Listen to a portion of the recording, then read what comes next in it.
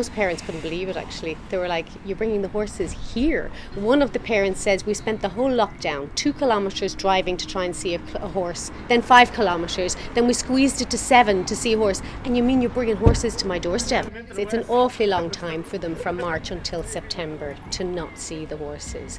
So I think it's been a really timely reach out to them to break that gap and recreating the magic that we have in school at home for them.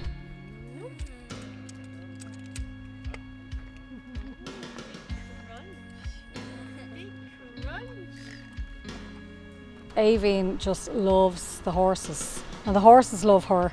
So Aoibhinn's world is really sensory. She learns through her senses, and it's all touch and feel, and everything is about her experience.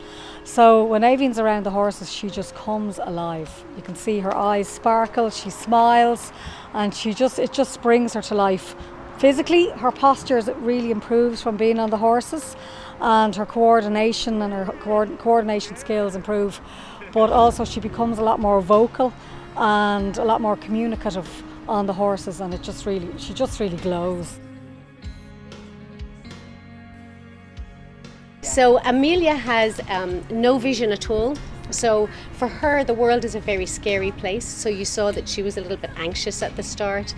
So today she was very brave. She went over and she was very close, and she hasn't fed the horse today before, so she's done that, and that's a little milestone for her.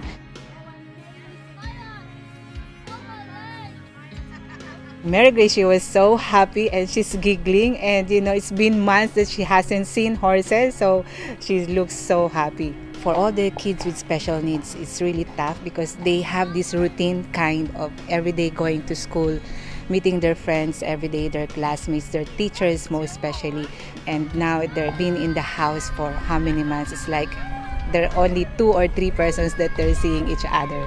So she really missed school.